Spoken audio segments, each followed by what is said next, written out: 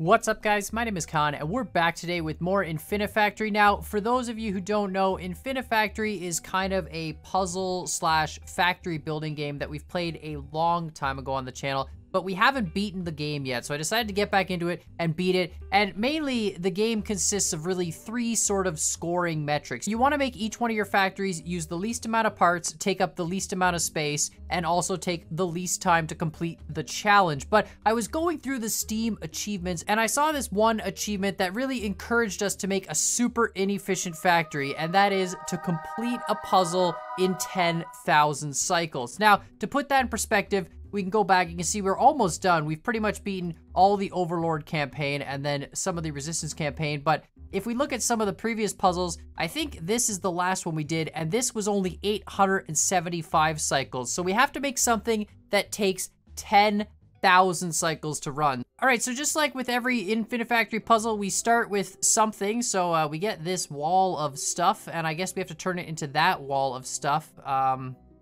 These look like, I guess these paint. These must be painters. That's gotta be like, they've got nozzles and you just have to paint white on one side and then this red sort of plus. All right, so this should be pretty easy to do. I mean, I feel like all we really need is conveyors, maybe some rotators, and I mean, that's pretty much it. We're just gonna need a lot of conveyors, maybe some lifters at some point. So we're just gonna start taking the product out, and I mean, this needs to be inefficient. So let's start here. Let's just go this way.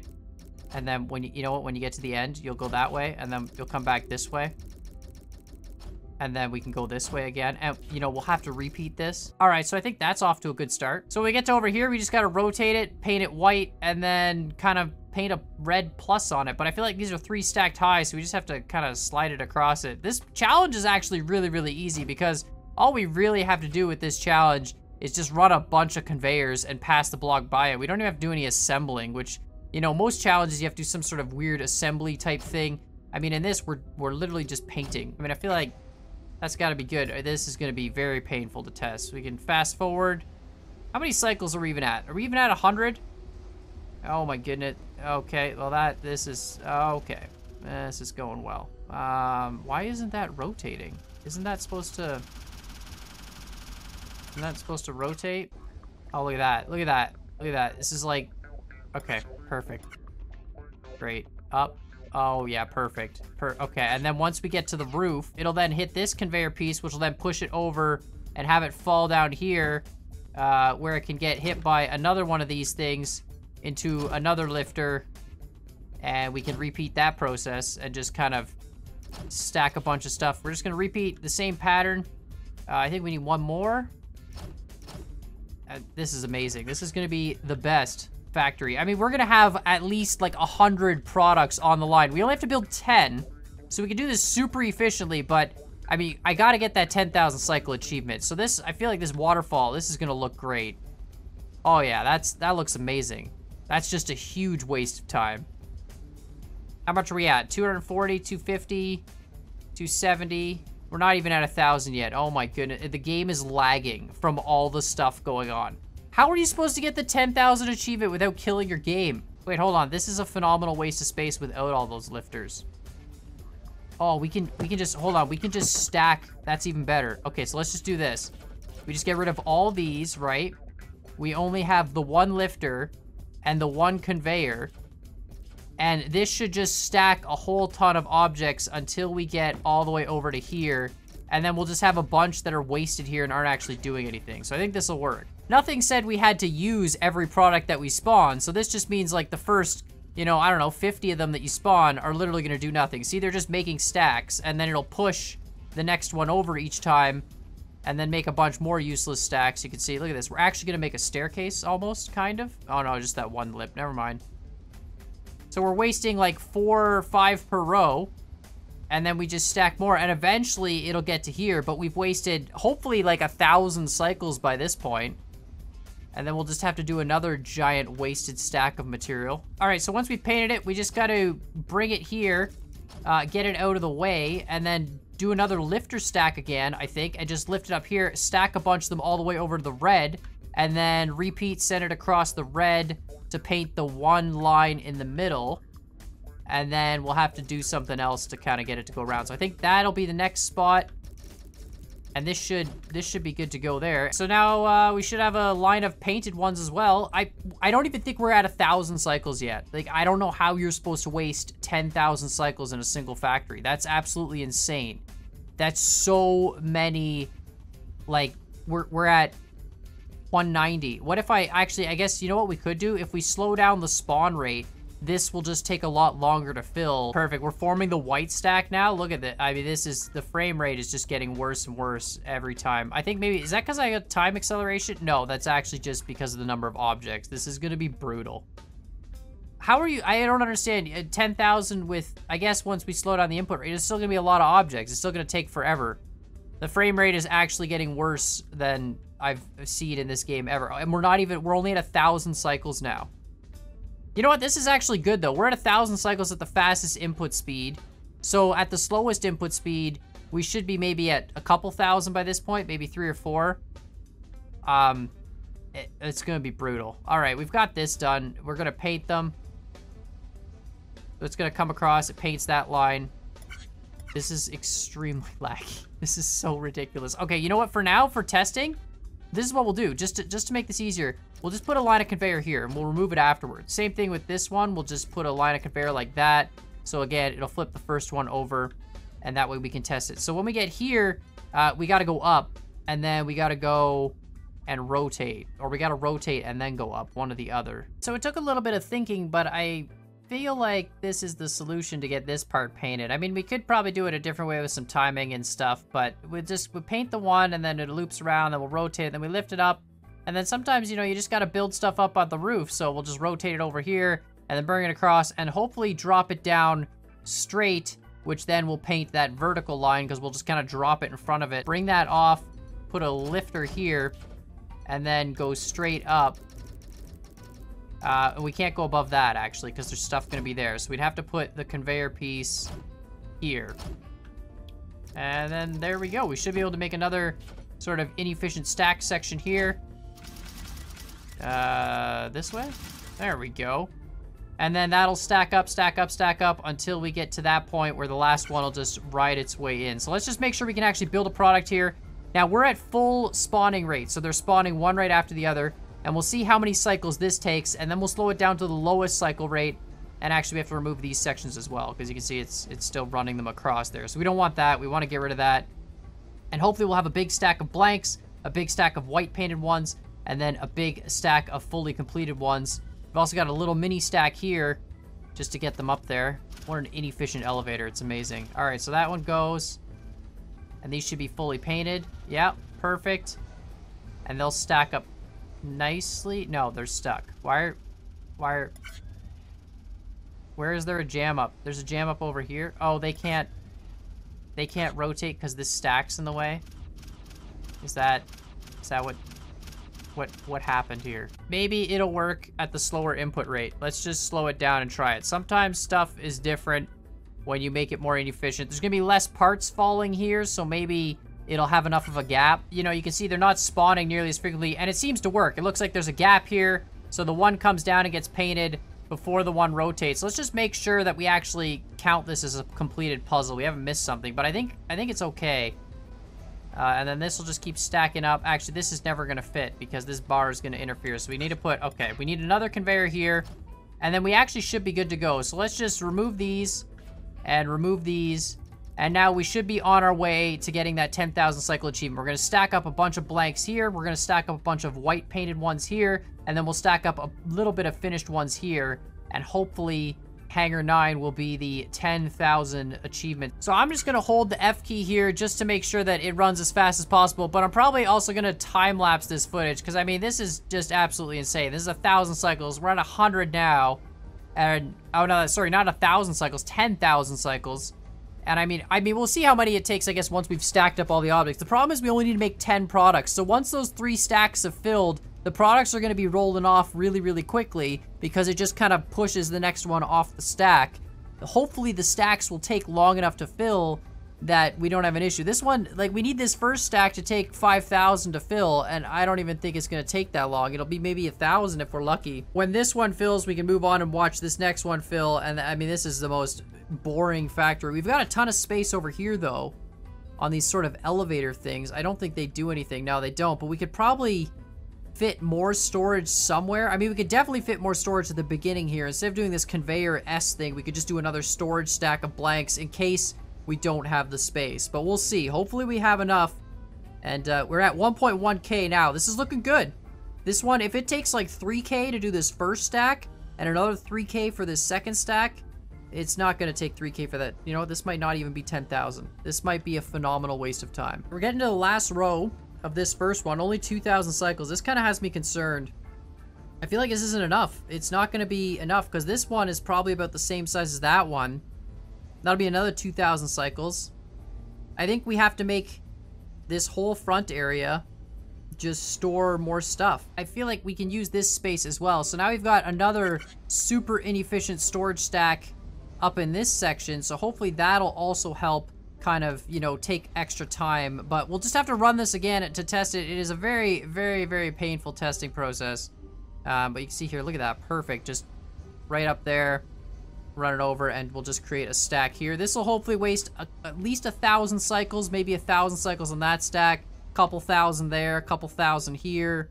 I mean, I feel like we're getting there. We're getting really close to that 10,000 limit. This is insane. We could really do this puzzle in about 10 seconds if we actually just tried to not store all these extra blocks. Worst case scenario, I feel like we're just going to use those 2 elevators over there and add a bunch more storage of parts at some point in time if we absolutely have to. I'm hoping we can get this done because this has already taken up a lot of space. But you can see 1,000 cycles in this stack, which is good. It means this next one should also take 1,000 cycles. So that's 2,000 right away. I think this one was another 2,000. That one's probably going to be 2,000. That one maybe 1,000. It's going to be close. It's, you know, we might only get to like 7,000 or 8,000 to be perfectly honest. We're finally going to get product here, I think, that's going to come down just like that. Rotate, perfect, drop. And hopefully that's out of the way enough. I really hope that doesn't... Yeah, perfect. They can rotate right next to it. Amazing. We'll create another little stack here blocking the window. But that's okay. Awesome. So we're at like 2,100 cycles. I'm feeling okay about this. I mean, I don't know. We'll see how far we are after this next stack here fills. But 2,200 cycles, we're not... Oh, what is this mess? Oh, this is some hot garbage. So I think this is it in terms of the ultimate inefficient factory. I've added a few sections. I got rid of this lift section in front of the window. That was just... It just kept getting screwed up because it was kind of hitting this shelf. So that's just a flat section of wasted space.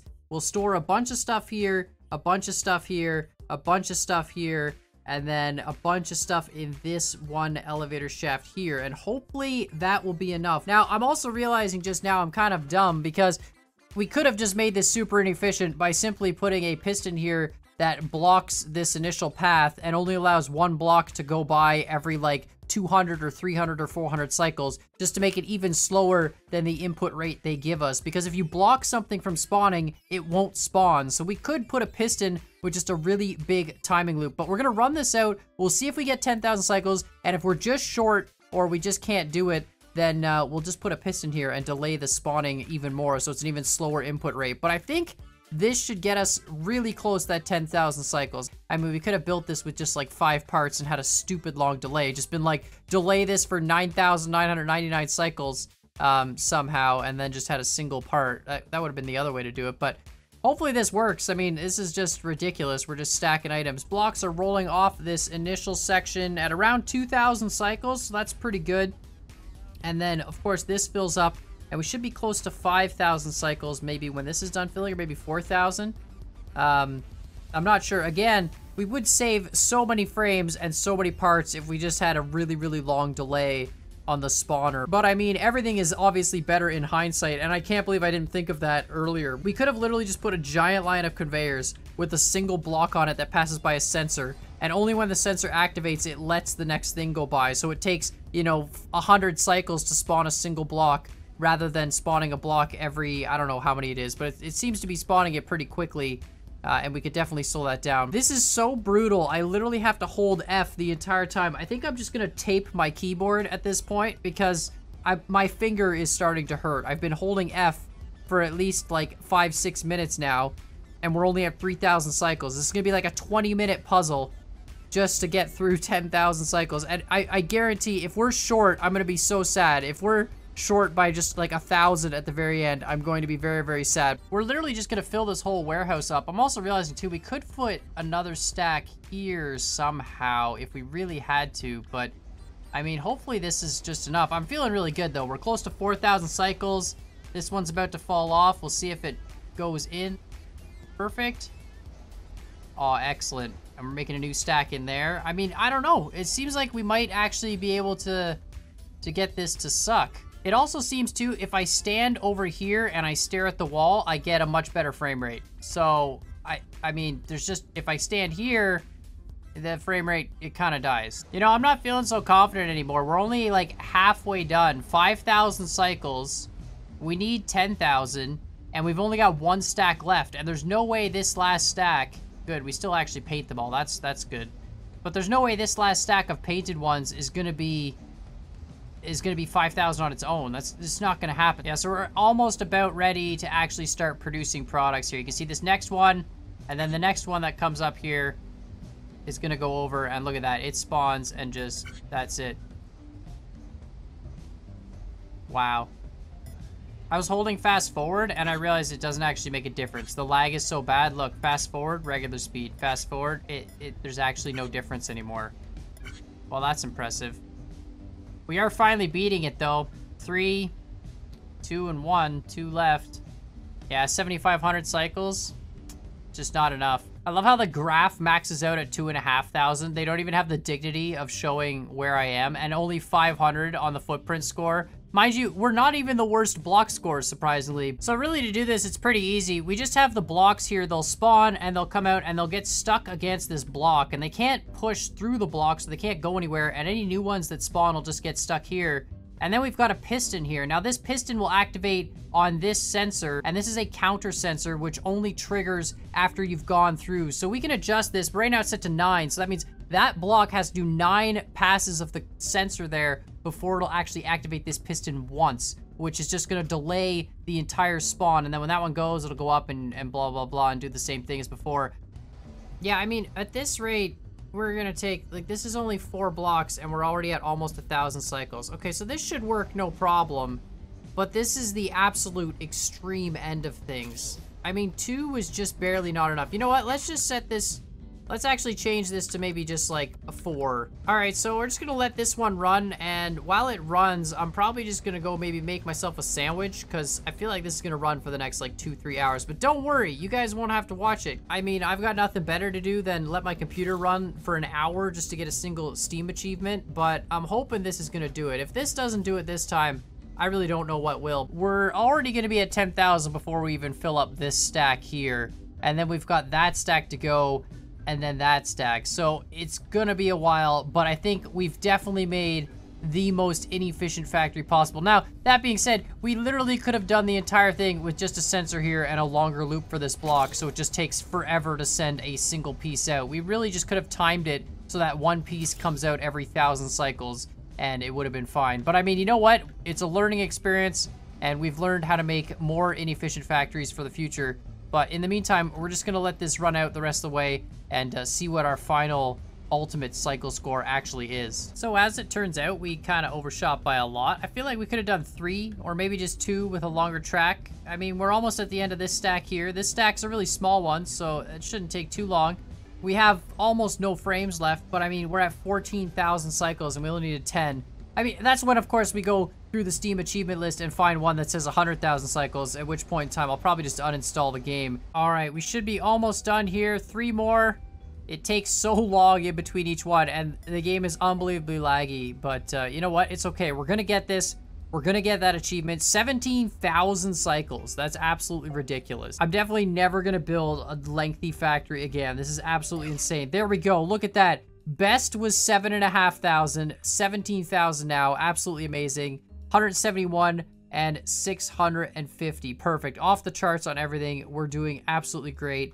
And we got that amazing Steam achievement for 10,000 cycles. 16,954.